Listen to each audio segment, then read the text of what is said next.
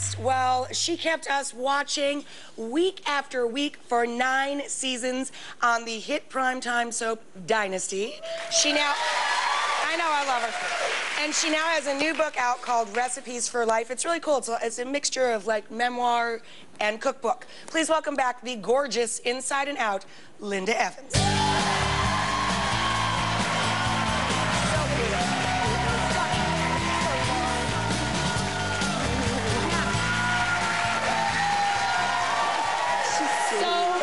You just want to hug her all day long. Oh. Last time you were here, we made a deal that you would come back and cook. Thank you for keeping your word. And thank you for inviting me. I'm so excited to be here with you. We're thrilled to have you. So, the theme of the show is wine and cheese. I know you are a big wine buff, just like myself. Yes. Do you have a wine recommendation that we could maybe share with people? I love Pinot Grigio because you almost can't get a bad bottle of Pinot Grigio. That's true. It's my mother's favorite grape, too. Oh, yeah. well, that's what I like.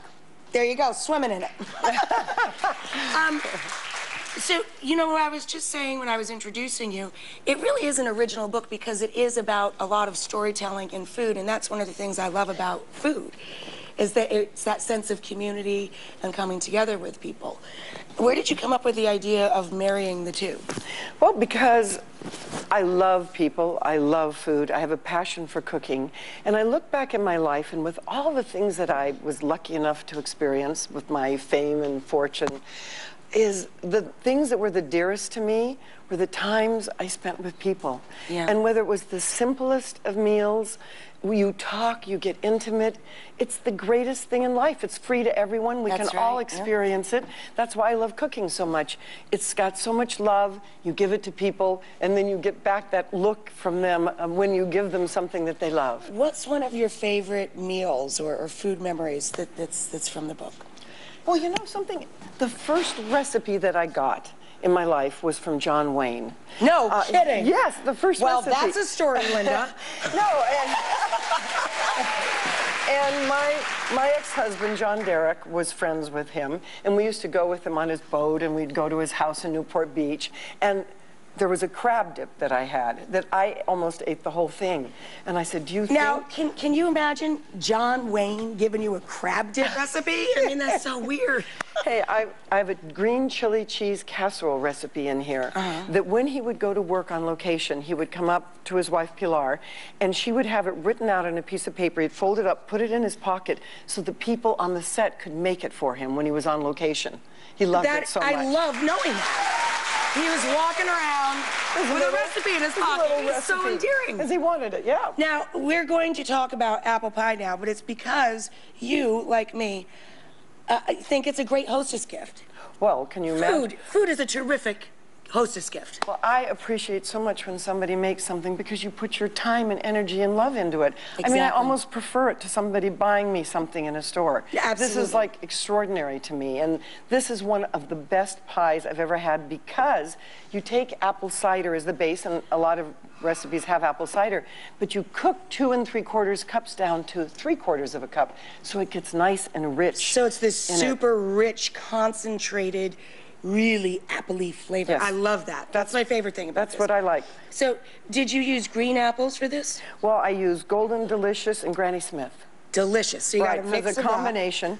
And then I'm gonna pour, look at that reduction. It pours like caramel sauce. Yes. Look at that. Isn't that nice? And Gorgeous. I love that it's right here and I didn't have to do it. Gorgeous. Okay, then we have just a teeny bit of salt, and we have the sugar that we're gonna put in, and we have the nutmeg, we have the cinnamon and mace. So it's just a little combination of these two. I like to mix them up. So they're mixed up in it. Oh, it smells so good. We're going to put some flour. A little sprinkle of flour. You want a hint of lemon juice? A little tiny bit? Lemon juice. Got it. And then we're just going to mix it up. Should we use the hands? Right here, right here. Oh, we're going to use something. Okay, so you get this all together, and then... Now, do you make your own pie crust? Now, I have to tell you. Because a lot of chefs tell me, forget it, buy it at the grocery store. Well, you can use this inside with it, but it's much better. This is not the simplest pie crust to do, but this one's worth it. If you can do it, it's really worth it. All it just right. really is. See, All you're doing right. the perfect thing here now. Well, you I love were it. making me feel guilty about the pie crust, so I'm going to put the apples in for Okay, you. great. So we put this in. And then you just slap that guy on top, We're right? going to put this. Oh, you're going to put we're some dot it butter with in there. butter because we love things to taste good.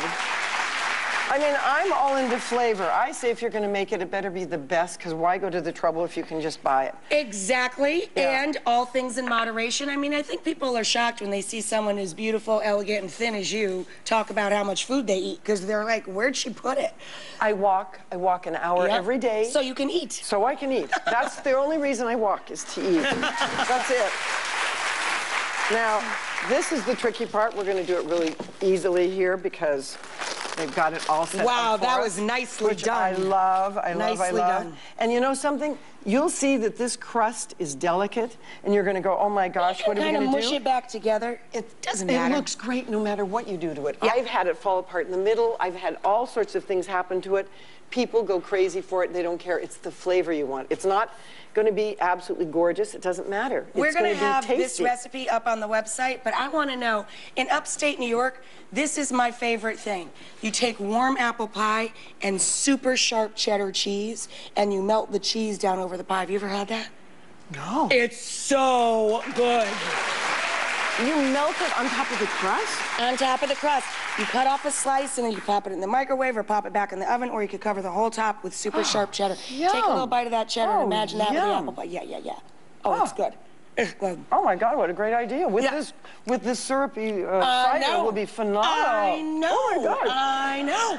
Lord, it's a good idea. So you pop We're this. gonna take a break so that we can cut that pie and eat it with the cheese. But guess what? You guys can all go home and make it because Linda brought books for everybody.